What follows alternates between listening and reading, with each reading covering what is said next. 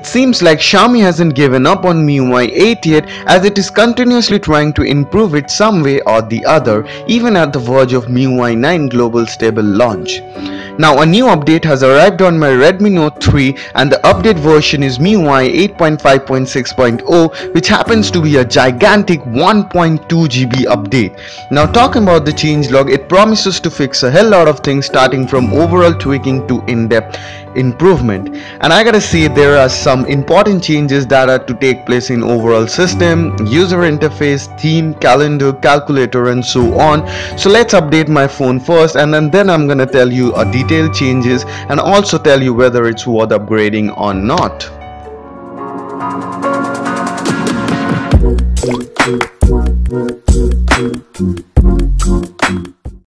Now before going into detailed stuff, let me just show you that my phone is running on the latest version. So as you can see, it's running on MIUI 8.5.6.0, but sadly the Android security patch level hasn't been updated to the latest version. Anyways, the very first change that I noticed was with the fingerprint sensor.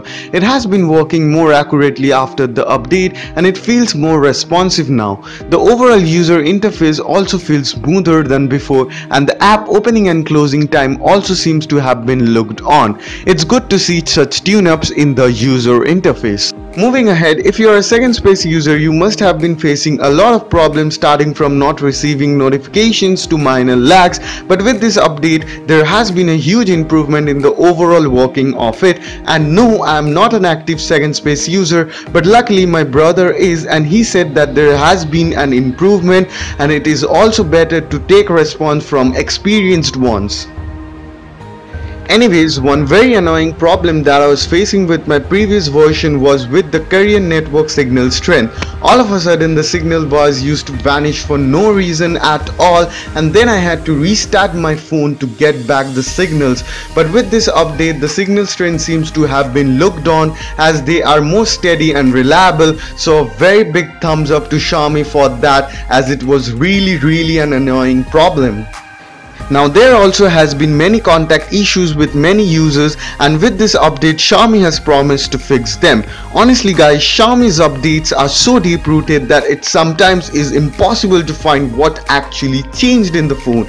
Anyways, I also noticed some minor improvements in the working of the notification shade. It feels more smoother and responsive than before. It's good to see such detailed stuff taken care of by a company. There also has been a change in the calculator app. If you notice carefully, the user interface has been tuned a bit, and also there has been improvement in the overall working along with the new transition. Actually, it looks different and cool.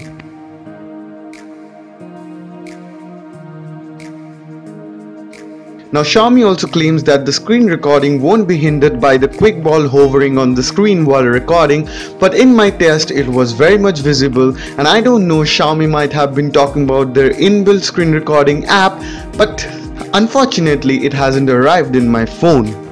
Xiaomi has also finally tweaked the outdated default theme, and now if you look at it, it looks all the same, but definitely improvements are done to it. So a big thumbs up to Xiaomi for that.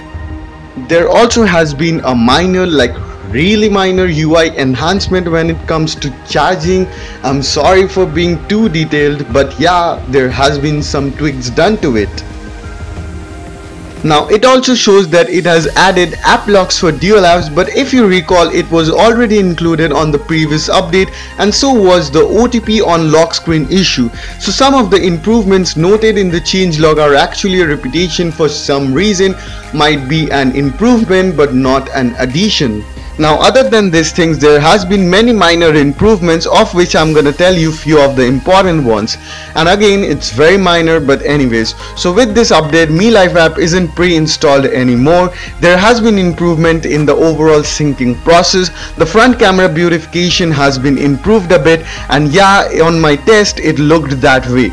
Moving ahead, you can even now select multiple images on the recent section of the gallery, and honestly I have no idea why it wasn't there, like I never noticed was it there or not.